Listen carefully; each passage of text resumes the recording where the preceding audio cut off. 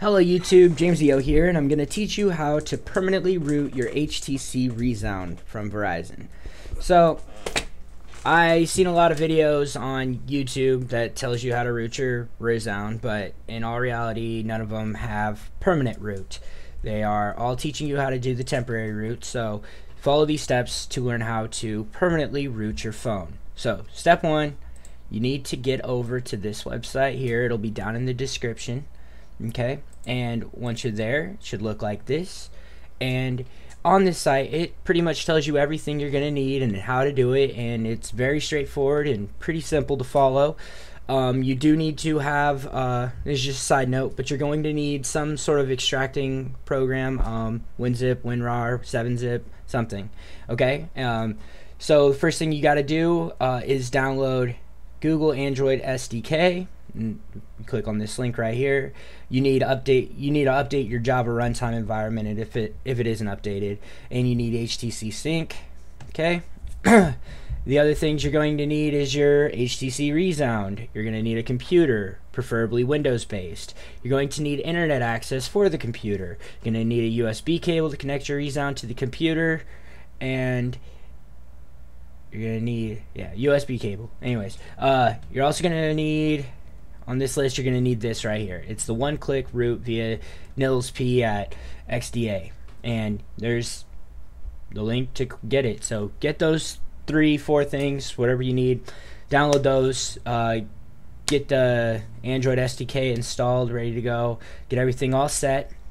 And now that you are set, it wants you to create a folder, just C Android. So just create a folder inside your C drive called Android and C Droid.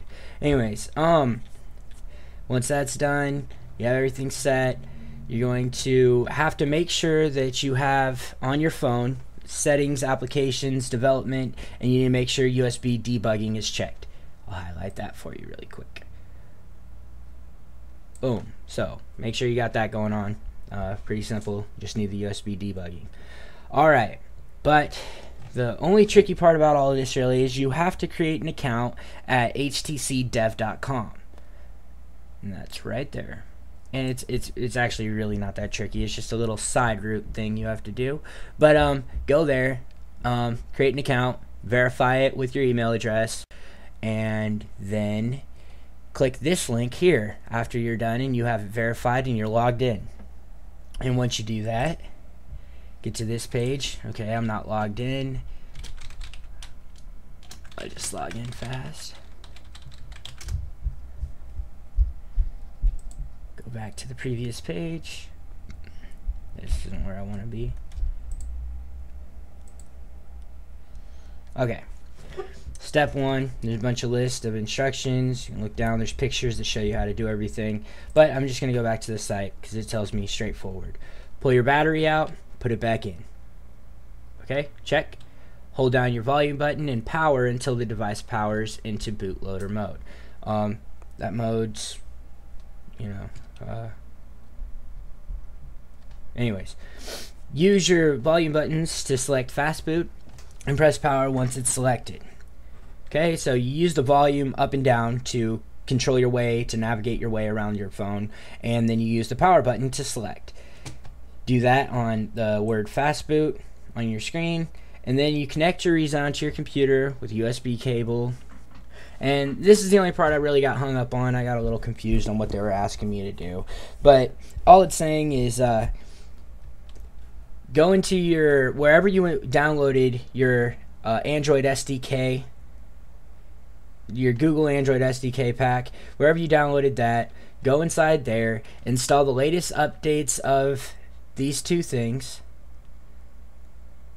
the Android SDK platform tools and the Android SDK tools. So once you have those updated, which shouldn't take very long, you copy from wherever that folder is that you ran the program. You copy from Android SDK platform tools. You get adb.exe. Copy that one. Copy this one. And you also need fastboot.exe. So copy those 3 files from inside that folder and then you drag them over to that folder you created on your C drive, C Android. Okay, now that you've copied those in there, you open a command prompt. Pretty straightforward instructions how to do that. Alright, and then you type cd C Android.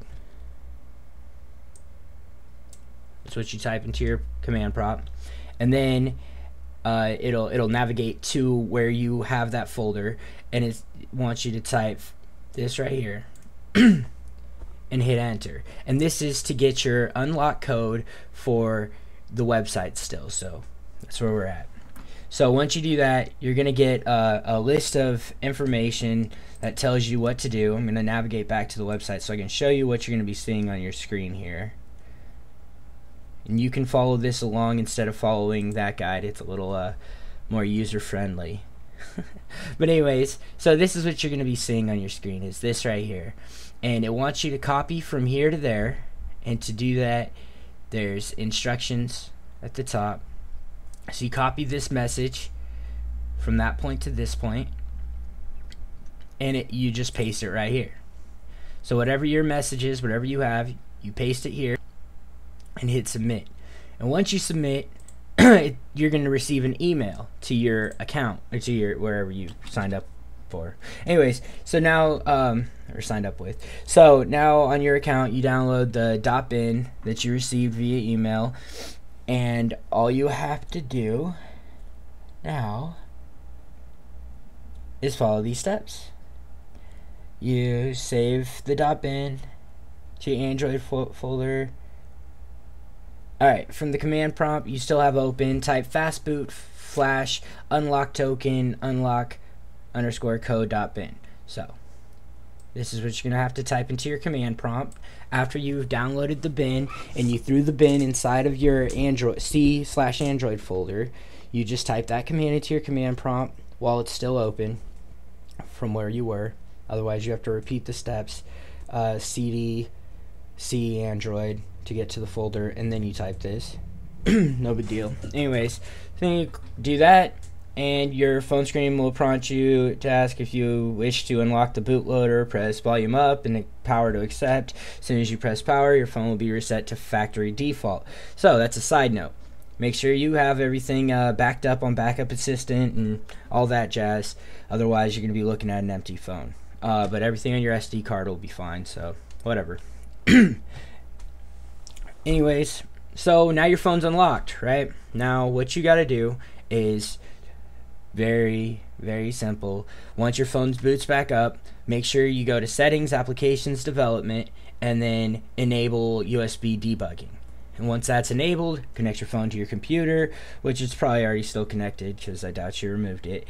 Double click the one-click root.bat. And it could be anywhere on your hard drive. I don't know where you download things, but you just click that, wait a little bit, and eventually it should say, congrats, you're now perm rooted. Press any key to continue, click it, your phone's going to restart one more time, you're rooted for life.